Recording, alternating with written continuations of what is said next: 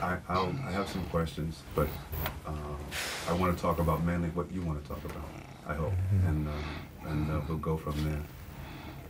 یه به صورت یک محاوری میخوام باشه بین سه نفر ما این صحبت و میخوام راجع به اون چیزی که شما دوست دارین صحبت بکنین. اون چه در گفت آیت تصوف نیست. Whatever comes into words is not Sufism. This is a difficult start.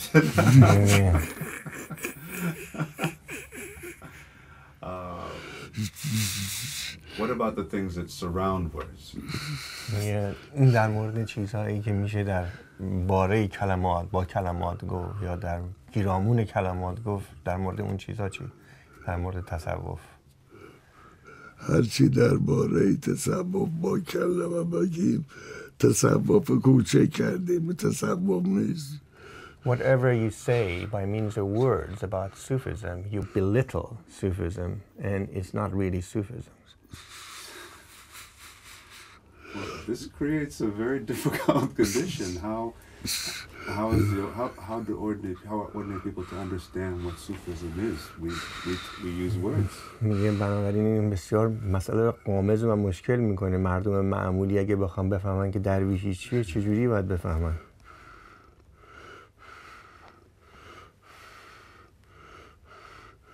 درویشی نیستیه، باید نیست بود تا درویشی فهمید. Sufism is nothingness. You have to become nothing in order to understand Sufism.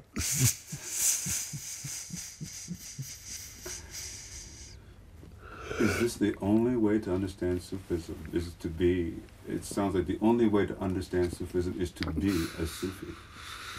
Is this what you're saying? میگه بنابراین تنها طریق فهمیدن درویشی اینه که درویش بود. درویشی شدنیست نه شنیدنی. Sufism is to become and not something to hear about.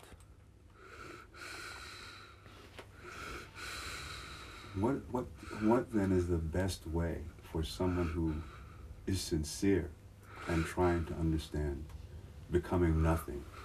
What's the first step? What is the first best thing that they can do? بنابراین کسی که صادق هست و میخواد بفهمه که درویشی چی هست، اولین قدمی که میتونه برداره که بفهمه به نظر شما چی هست؟ با درویش باشه. To become a Sufi.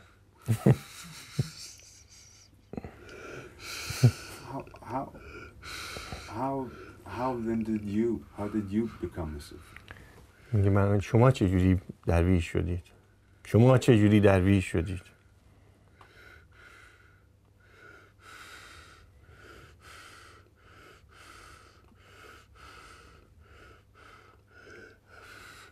یه راه دیگه هم هست، باید دیوونه شد بعد رفت درویش شد. من اینجوری رفتم درویش. There is another path. You become absolutely crazy first, and then you become a Sufi. That's the path I chose. You became completely crazy first, and then a Sufi. تکرار میکنه حرف شما رو. Tell me what you mean by completely crazy. Crazy for God, crazy. The whole thing. منظورتون چی هست که از دیوانه شدم؟ دیوانه حق، دیوانه چیز دیگه؟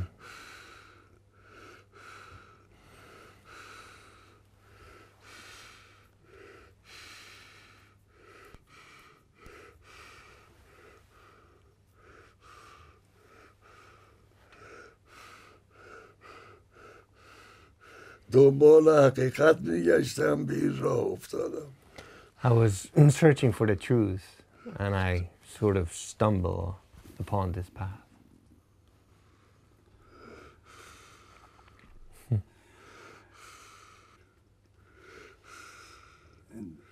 And before you came to this path, what was searching? What did you do in searching? And some people go to churches, some people go crazy searching and still never find the truth. What did you do? میگه قبل از اینکه وارد درویشی برین چجوری شما این جستجو رو میکردین؟ بعضیا میرن کلیسا، بعضیا میرن مسجد. شما چجوری این جستجو رو میکردین؟ من یه سر رفتم پیش مرشد چون اونا رو قبلا میدونستم. I went straight before the sheikh of the order because I knew the other path already, the religious path. When you and the sheikh who you spoke to, do you remember what he told you? Do you remember what happened? با اون مرشدی که صحبت کردین آیا به یاد دارین که به شما چی گفت وقتی که باهاش صحبت کردین؟ گفتین مستقیم رفتم پلوی مرشد. وقتی که رفتم اونجا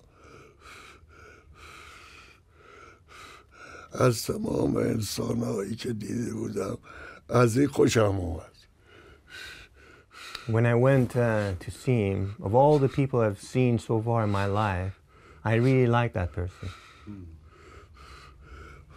وقتی که با راهنما خواستم برگردم خونه به راهنما گفتم من همیشه میمونم تو برو. به راهنما منظورتون شیخ هست؟ آها، به راهنمایی که با شما آورده بود. When the person actually who guided me towards the sheikh, he took me to see the sheikh. After visiting and seeing the sheikh, I told my guide, the person who actually took me there, that I'll stay here. You go alone. You return back alone. That's how much I love that person. You know, many people, they go through life and they never find such a person. میگه خیلی آدما در طول زندگیشون به همچین آدمی برخورد نمیکنن که اینقدر دوستش داشته باشن. گفتم که آنچه در گفت آیت تصوف نیست. من هرچی به شما بگم تصوف نیست. As I've explained to you already, whatever has been said in words is not Sufism, so whatever I say does not really do justice to them. باید صوفی شد تا فهمید صوفی کیست. You have to become a Sufi in order to understand what Sufi is, who Sufi is. I'm thinking about people who may watch this and may be struggling with this question of ego. Mm-hmm. And it seems to me that there's a how do we, is there a way to talk about what why this is such an obstacle? Is what I'm sort of getting. Why nafs is such an obstacle? Why is it such an obstacle? میتونید برای ما بگین یک چند کلمه چرا این نفس چنین مانعی هست در جلوی راه آدما که از درویشی یا با حقیقت آشنا بشن؟ چرا همچین مانعی هست؟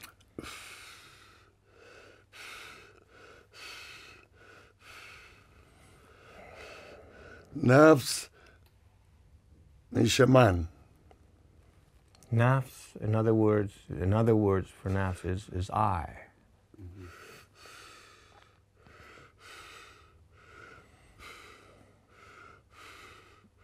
اونایی که میخوان درویش بشن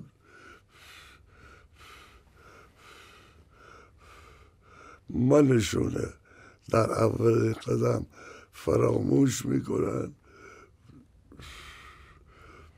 تا برن به طرف صوفی. یعنی به زبان دیگر اونایی که میخوان درویش، اونایی که باید درویش بشن منشونه فراموش میکنن و مجذوب من دیگری که استاد باشه میشن. First he said that when the persons who want to be Sufi, they forget their ego and then he changed and said the ones who are meant to be a Sufi, they trying to forget, they will forget their ego and obliterate their ego in the ego of the persons who they love, which is their guide.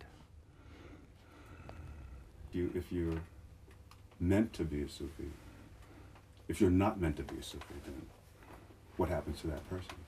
میگه شما فرمودین که کسایی که باید درویش بشن منشون رو فراموش میکنن در استاد. تکلیف بقیه چیه؟ کسایی که نباید به اصطلاح نمیتونن درویش بشن و میخوان راجع به درویشی بفهمن، تکلیف اونا چیه؟ لازم نیست همه بفهمن. It's not necessary that everybody knows what Sufism is.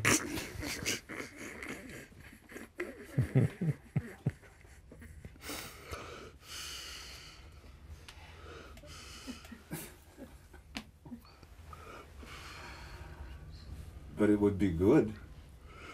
Yeah? خوب نیست که همه بفهمن درویشی چیه؟ به نظر شما خوب نیست که همه بفهمن درویشی چیه؟ و همه دنیا دیوونه خونه میشه. Then the whole world turn out to be a lunatic asylum.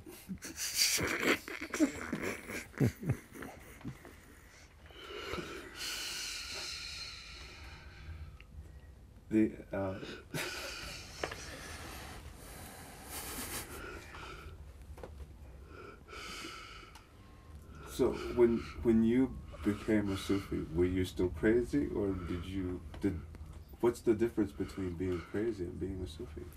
تفاوت بین اینکه درویش بودن و دیوانه بودن بنابراین چیست؟ یک پردهش اینه که صوفی میدونه دیوونه است، دیوونه نمیدونه. The difference is the Sufi knows that he or she is crazy, but the crazy person doesn't know.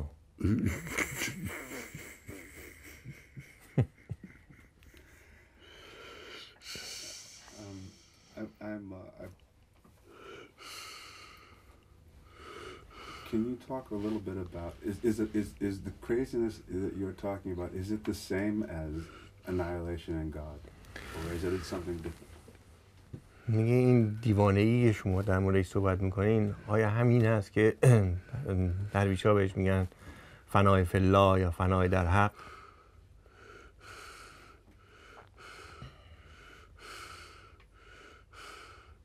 معلوم میشه درویشی رو نفهمیدی، اون چه تو میگی درویشی نیست.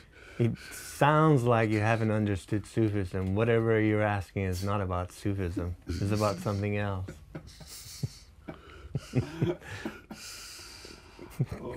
Okay, let's talk about something else. بنابراین اجازه بدین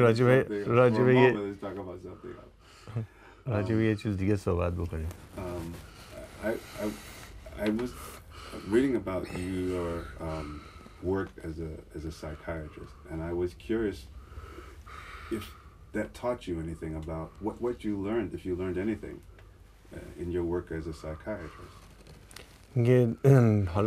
About anything, but especially about human beings. حالا راجع به یه چیز دیگه صحبت بکنیم. برمیگردم به تمام این کارهایی که به عنوان روانپزشک انجام دادین و کتابایی که نوشتین.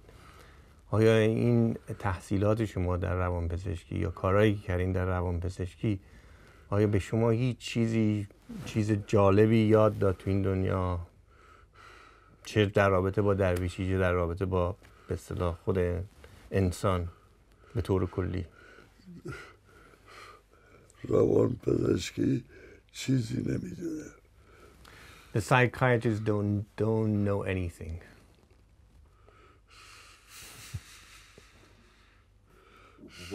What did you do? بنابراین چیکار کردین شما به عنوان روانپزشک؟ گفتم دیوونه شدم. I told you I became crazy.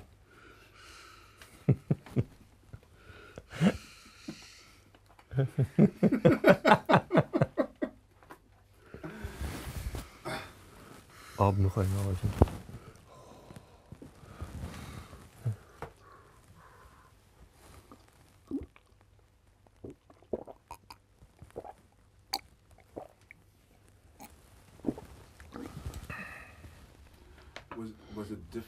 Was it knowing what you said about that work? Was it difficult to do that work? You mean psychiatry? Yes, psychiatry. با توجه به این صحبتی که الان شما راجع به روانپزشکی کردین، آیا مشکل بود برای شما که این کار روانپزشکی رو ادامه بدین و انجام بدین؟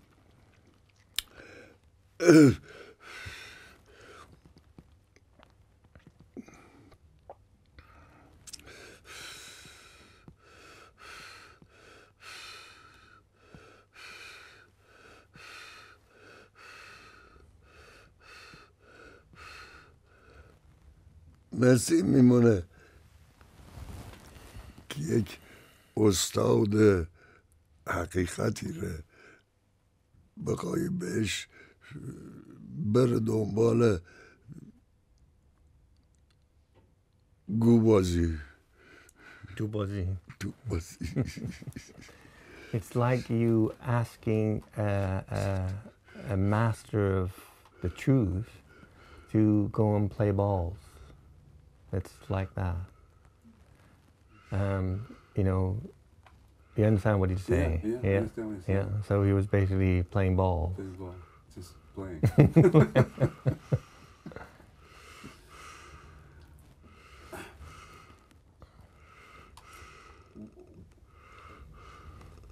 Would it have mattered what profession you took? Would it make a difference at all? آیا تأثیری داشت که چه حرفه‌ای توی زندگی انتخاب می‌کردین اگر روانپزشکی رو انتخاب نمی‌کردین؟ نه. But just to be busy, useful. Yeah.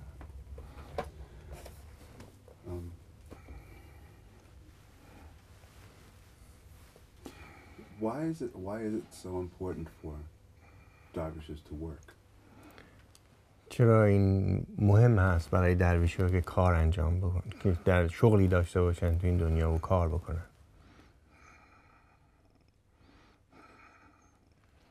این فقط برای این که اولا کار بشر میکن، برای این که نون پیدا کن بخوره. The first thing is human beings have to work in order to basically earn a living. The second,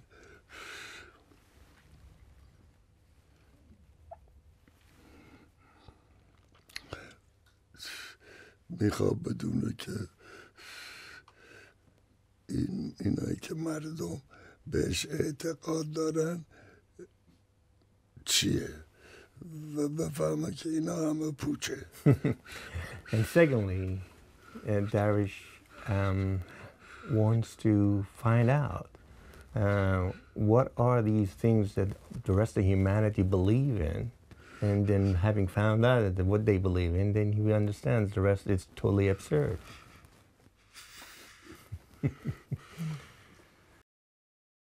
Can I ask about some things that he has written, some words that he's Okay.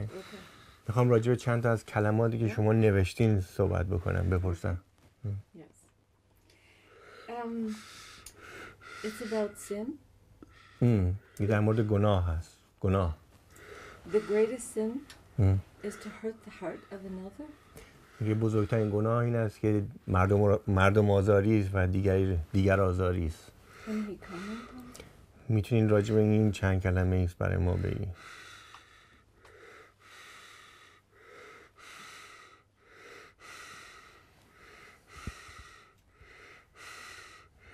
با مردم میخوای صحبت کنی دو جنبه داره. یکی با من و ما میخوای صحبت کنی با اونا که این چیز خوبی نیست، باعث آزارش. یکی این که بی من و ما میخوای صحبت کنی ممکنه مفید باشه برای اون طرف. There are two ways you can encounter or communicate with other people. The first way is if you deal with them without your ego, and that can be useful. And the second way is to deal with them with your ego, which can be hurtful sometimes. For those of us who don't understand, and Nurbakhsh, who don't understand, what do you mean by selfless, continuous remembrance of God? What does that mean?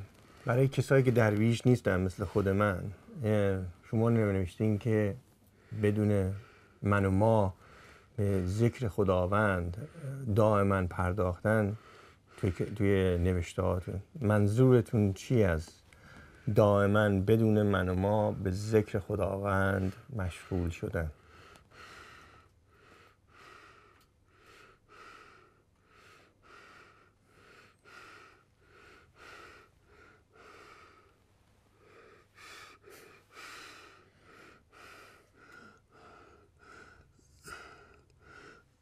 دو چیز هست، یکی بی‌نهایت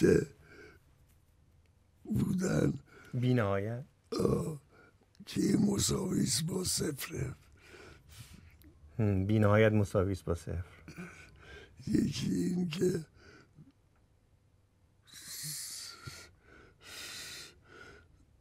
صفر باشه مساوی بی‌نهایت.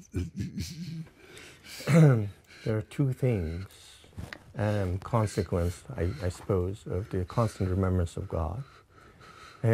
One is to become zero, which is equivalent or equal to infinity, and the other one is to become infinity, which is equal to zero.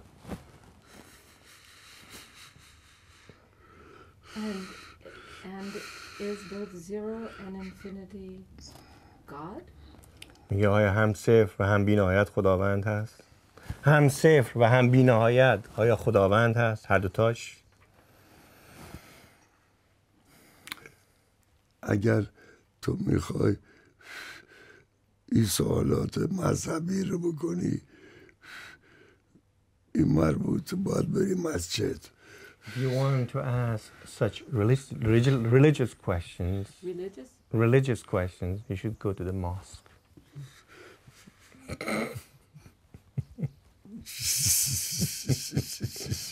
Or to the church. Or to the church. یا برم کلیسا. یا برم. No, makes no difference.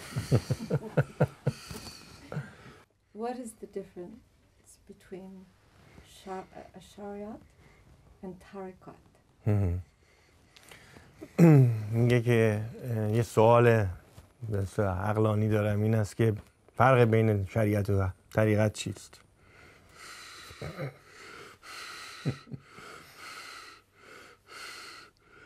شریعت اعتقاداتی است. Shariat consists of various beliefs.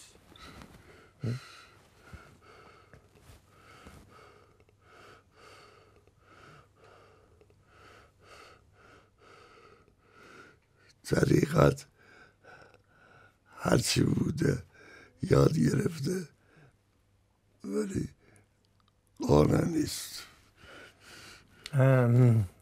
Tariqat, or the path, consists of, or means that the person who've learned everything about everything, didn't say about Shariat, but just completely learned everything, is not content thereby taking the path, or the path of Tariqat. And the path of tariqat is the path of devotion and love, is that? این طریقت راه عشق و خدمتشون ارادت هست. منظور از طریقت این یه راهش. This is one way of looking at it. Is there another way of looking at it? یه راه طور دیگه هم هست که به این نگاه کرد به طریقت. بعد افراد In accordance to the number of people, there are different paths. Are there different Sufi paths?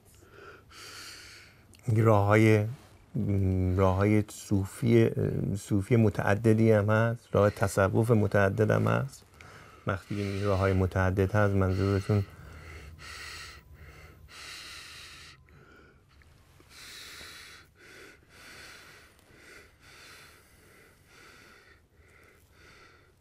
هست، ولی باید دید کدوم یکی واقعیت فهمیدن و کدوم یکی دکانه. There are many paths, but you have to understand which path is the path of the truth and which path is just basically it's just path of business.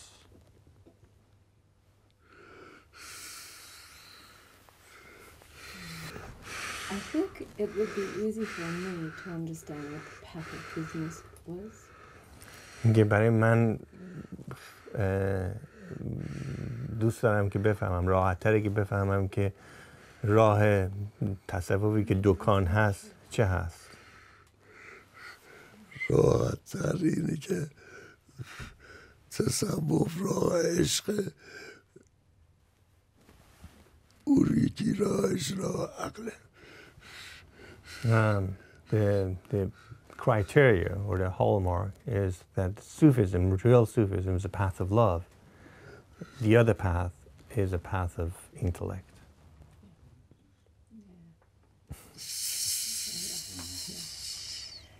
Yeah, it's very difficult. Love is very difficult. میگه عشق خیلی مشکله. تقصیر من است. It's not my fault. I know.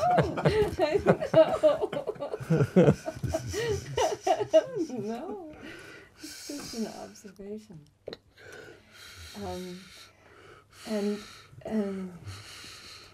And it seems that to love requires an open heart.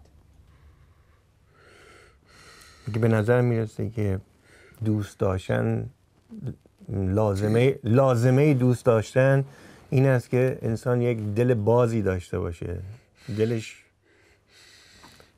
باز باشه که بتونه چیزهای مختلف رو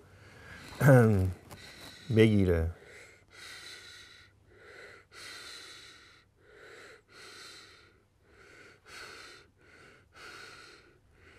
لازمه دوست داشتن اینه که منش او یکی بشه. The condition, the precondition of love is that one's ego transform into the other person. So, if you knock on my door and I ask who is there, the answer of love is, you are here. Is that? همون داستان بایزید رو میگه مثل این که اگر من در خونه تو رو بزنم و من بگم که تو کی هستی و من بگم که تو هستی، مثل همین میمونه دیگه. منظور شما همینه. منظور از دوست داشتن همون داستانه که اگر یک نفر عاشق بره در خونه معشوق رو بزنه، معشوق بپرسه کی هست و اون عاشق جواب بده تو، به جای اینکه بگه من. اینجا بایزید میخوا بگی که من تویی در کار نیست، همه اوست.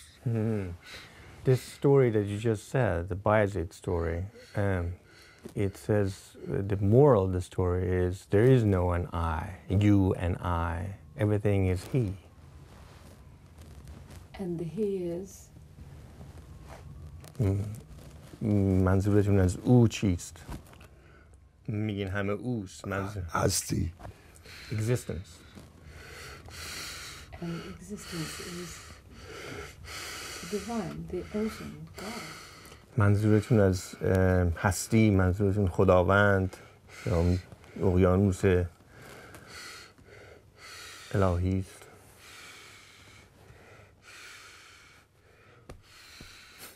نمیتون. I cannot. I don't know. It's just words. میگی کلماته. I mean, the business of words really interests me. That because I do understand that Sufism can't be. There's nothing in terms of love or Sufism that can be described in words. I understand that. But words are important. کلمه اشاره میکنه به عقل. The words point towards the intellect.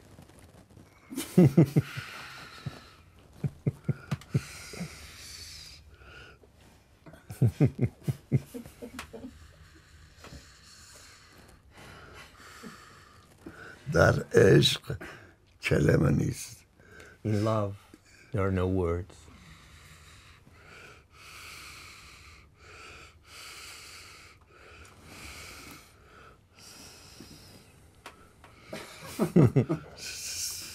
کلمه مال عقله.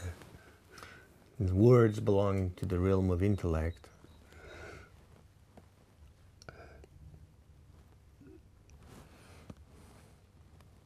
در عشق کلمه نیست. There are no words in love. But a lot of people believe your poetry does not belong to that realm.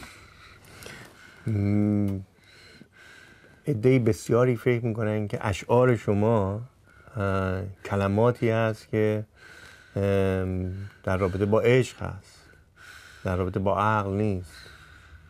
اشعار شما.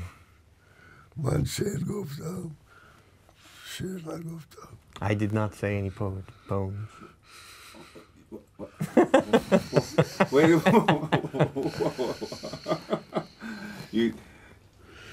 wait a minute. I'm confused by his answer. میگه من گیجم در رابطه با متوجه نمیشم از این صحبت شما که میگین من هیچ موقع شعر نگفتم. شما در زبان عقل حرف میزنی، من از زبان عشق همدیگر نمیفهمیم. You're talking with the language of reason and intellect. I am talking with the language of love, and we do not understand each other. When he said, I did not say poems. He's saying he didn't include poems or he doesn't make poems. I didn't understand which one. He doesn't include poems. Oh, I see. I was saying intellect words. He says, yes. Does he mean he does not include poems in that category, or that he does not make poetry at all? Yes.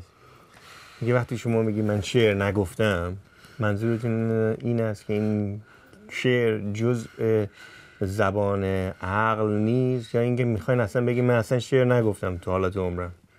نه، این یه نفر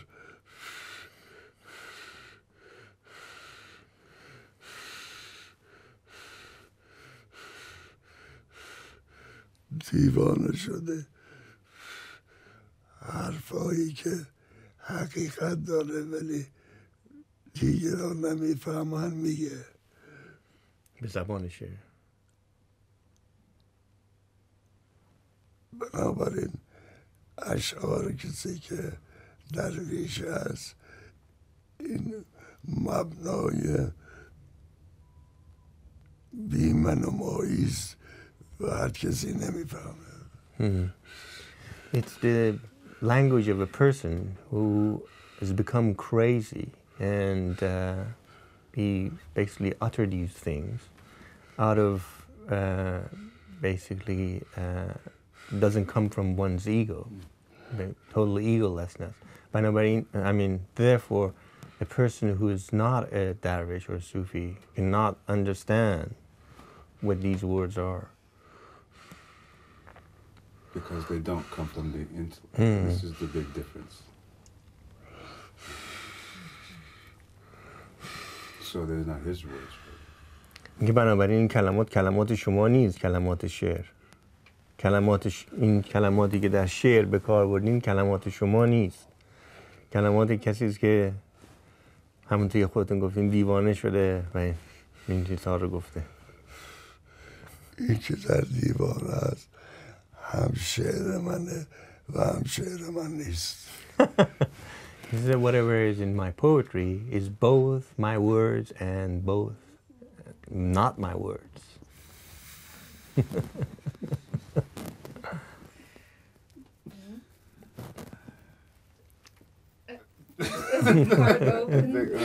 Is your heart open?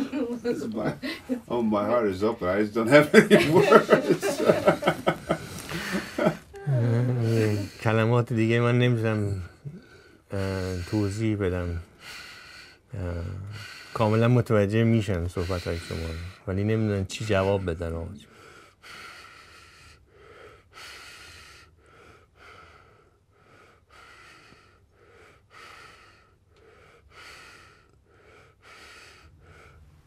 و همین دلیل گفتن اون چه در درویشی سوال و جواب نیست.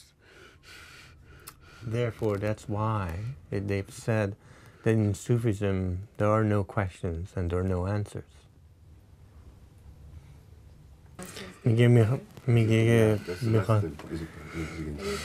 میگه آیا خسته شدین میخواین برای امروز بسه یا میخواین بیشتر صحبت بکنیم؟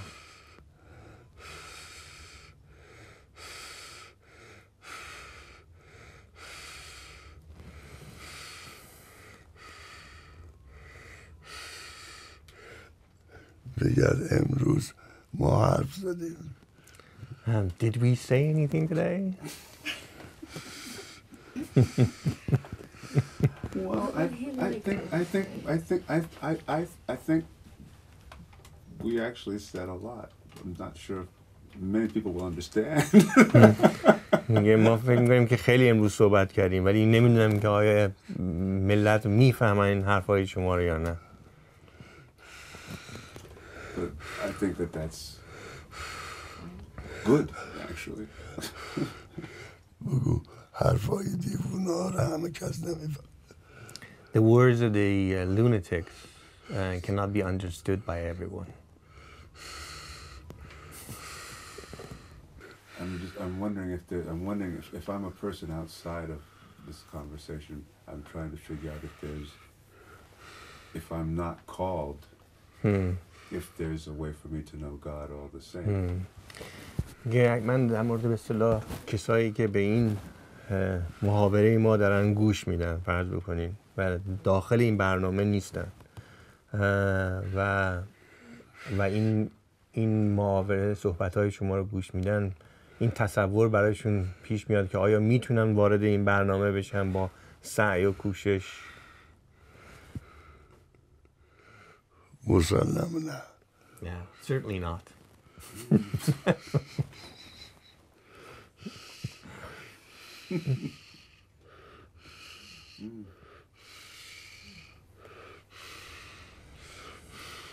God calls first. خداوند باید اول صدا بکنه شخص. Yes. And probably not with words. نه به صورت با کلمات. Now you're getting. Okay. I think it's a good time to start. I really don't want to. میگه من میخوام دیگه الان دیگه اجازه بدین که این مصاحبه رو امروز تمام بکنیم با شما. خوبه آقا جون؟ Can we come back again tomorrow? میگه میتونیم فردا 2 مرتبه بیاین. Okay. What time? In the afternoon? In the afternoon, if that's good for you. بعد از ظهر خوبه یا صبح؟ بعد از ظهر. Yeah, in the afternoon. Thank you. Thank you. It's beautiful. Thank you. Yeah.